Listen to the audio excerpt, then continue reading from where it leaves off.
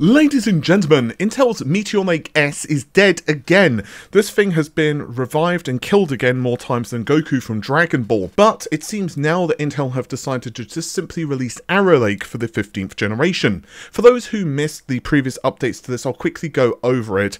The 13th generation, of course, is Raptor Lake, with the 14th generation being Raptor Lake Refresh. There's no major architectural improvements other than things to increase the clock frequency, and the mid-range may see a small bump in core count. So the highest end SKUs are going to retain the same core count, but maybe a small bump in the mid-range.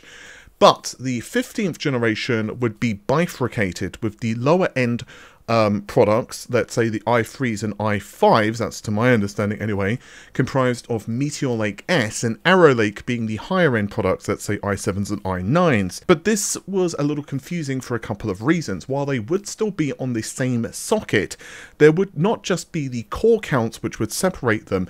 As you can see on screen from my own personal slide, it's slightly outdated now because Meteor Lake is most likely dead, at least for desktop. There would also be, well, IPC differences between the two architectures as well. So if you were to take single thread performance, for example, and equal out the clock frequency, well, basically Arrow Lake in theory should outperform it.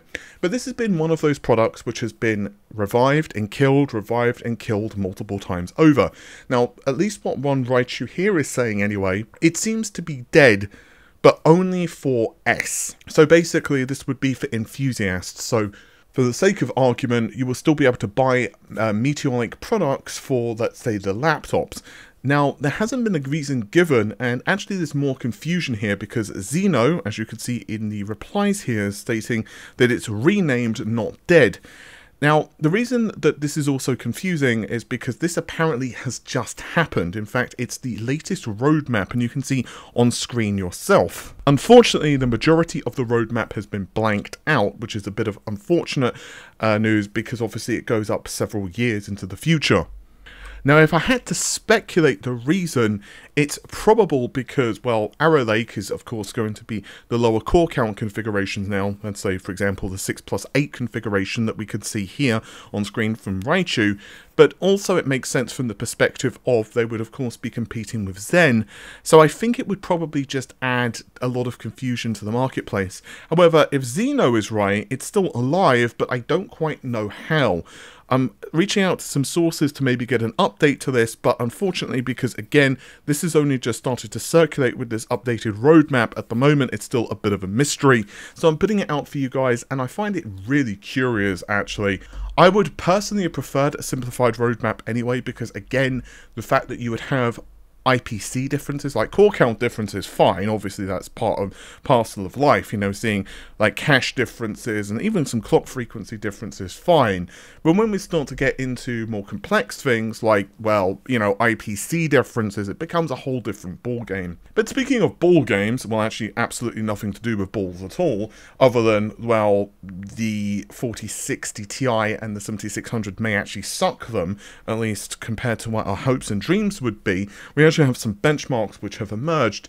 I'm not going to read out all of the results because videocards.com did a nice comparison here, and they have all been equalized with the 100% representing the 4060 Ti. And you can see that essentially speaking, you look at a 10% difference between the 4060 Ti and its predecessor, the 3060 Ti, and as for the 7600, it is basically a couple of percent faster than the 6650 XT, which actually matches my own leaks that I've put out a couple of times. The only difference is I was told at the time the name for the card would be the 7600 XT rather than the 7600, but of course at the time names had not been finalized, and I did say that it was possible that they could have changed the names. And this could also be said for the Firestrike results as well. I'm not going to read through all of them here, but for example, Firestrike 1080p, we have basically around 33,600, let's round it up actually,